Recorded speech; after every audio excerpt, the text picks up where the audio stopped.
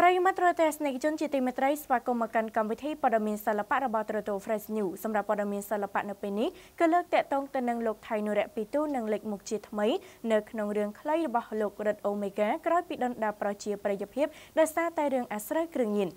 អតីត Festival លេខ1ប្រចាំឆ្នាំ2006លោកថៃនុរៈពីទូដែលគេចាំបានថាលោកធ្លាប់ជួបរឿងអាស្រូវជាប់ពន្ធនាគារពាក់ព័ន្ធទៅនឹងរឿងជួញដូរគ្រឿងញៀននោះកាលពីពេលថ្មីនេះបានបង្ហាប់ឲ្យទស្សនិកជនដឹងពីចេតនារបស់ខ្លួនមានបំណងវិលមកកាន់ការងារសិល្បៈជាថ្មីយ៉ាងណាមិញពាក់ព័ន្ធទៅនឹងរឿងនេះត្រូវបានអ្នកដឹកនាំវ័យក្មេងរបស់ផលិតកម្មថោនលោកខុនធីរិតបានធ្វើការបង្ហើបប្រាប់ឲ្យដឹងកាន់តែច្បាស់ថាអតីតតារាសម្ដែងធ្លាប់ទទួលរងនៅរឿងអាស្រូវគ្រឿងញៀនយ៉ាងធ្ងន់ធ្ងរលោកថៃនុរៈពីទូពិតជានឹងលេចមុខនៅក្នុងសិល្បៈជាថ្មីហើយនឹងត្រូវក្លាយជាតួឯកនៅក្នុងរឿងខ្លីរបស់ខ្លួនដែលនឹងត្រៀមថតក្រោយពិធីបុណ្យចូលឆ្នាំប្រពៃណីជាតិខ្មែររួចរាល់ដោយលោកខុនធីរិតឬរ៉ិតអូមេហ្គាបានឲ្យដឹងថាមនុស្សមិនមែនជាទេវតាអ្នកណាមិនធ្លាប់ធ្វើខុសសំខាន់ជាកែប្រែនិងទទួលកំហុសថ្ងៃថ្មីនៅតែរងចាំអ្នកជានិច្ចទូនឹងក្លាយជាតួប្រុសនៅក្នុងសតហ្វៀមខ្ញុំក្រោយនេះឆាប់នេះនឹងចាប់ផ្ដើមថតពេលចូលឆ្នាំហើយសែមួយបើបងប្អូនគាំទ្រនឹងចង់ឃើញគាត់ត្រឡប់មកកាន់សិល្បៈវិញ